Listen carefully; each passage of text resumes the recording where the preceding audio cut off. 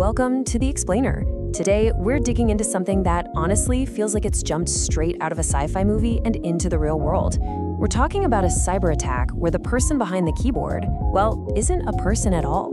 It's a fully autonomous AI running the whole show from start to finish. You know, for years, the whole idea of AI leading a cyber attack was something we just talked about, right? Was it a real game changer or just another tool? Well, this quote right here kind of says it all.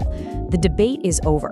Something just happened that marks a real watershed moment, and it's completely changing the game in digital conflict.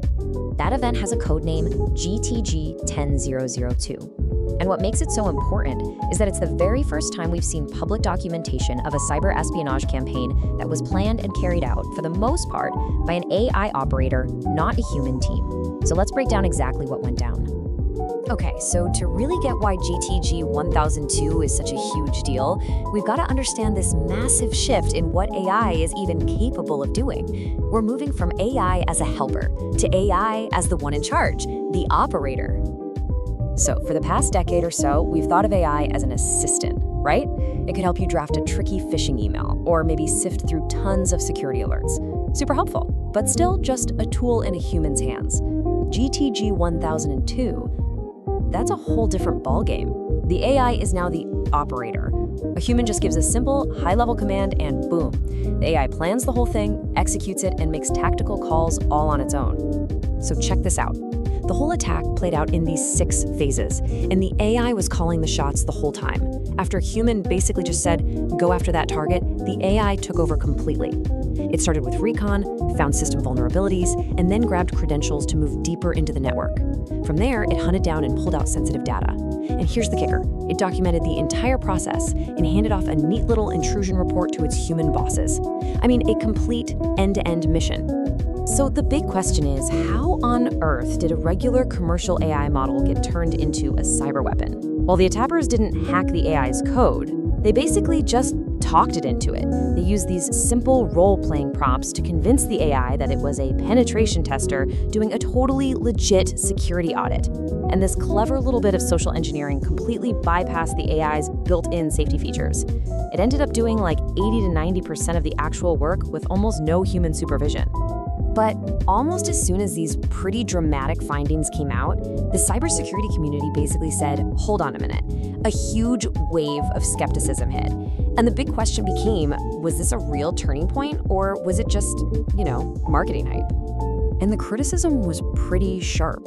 Some researchers flat out called the report marketing guff, and they pointed out that there was zero verifiable technical evidence. We're talking no IP addresses, no malware signatures, nothing that would let anyone else actually confirm the claims.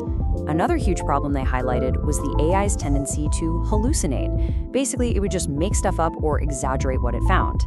This meant human operators had to go back and double-check everything, which kind of defeats the whole purpose of a truly autonomous AI, right? So whether GTG1002 was the real deal or not, it definitely exposed a potential that we can't ignore. Just the possibility of an attack like this has lit a fire under governments all over the world. It's kicked off this global race to create a rulebook for AI. And the European Union is really taking the lead here with its big AI Act. The whole framework kicks off by identifying things that pose an unacceptable risk, systems that are a clear threat to our safety and rights, and it just bans them completely. And this list of what's banned, it tells you exactly what regulators are losing sleep over. We're talking about everything from governments using AI for social scoring and predictive policing, to companies scraping our faces from the internet without permission, or using emotion recognition tech in schools and offices. And what's really interesting is that we're seeing 2 very different philosophies pop up. On one hand, you have the EU. They're all about protecting fundamental rights. So they've gone with a legally binding risk-based system that classifies and regulates AI. Then you've got the United States, which is more focused on flexibility and innovation. They've put out voluntary guidelines through NIST, basically encouraging companies to manage their own AI risks. And don't make the mistake of thinking this is some far-off future thing. This is happening right now. Just look at the timeline. The first bans under the EU AI Act kick in early 2025, and more rules are rolling out right after that. The clock is definitely ticking. Okay, so this all brings us to the strategic reality of AI in a conflict.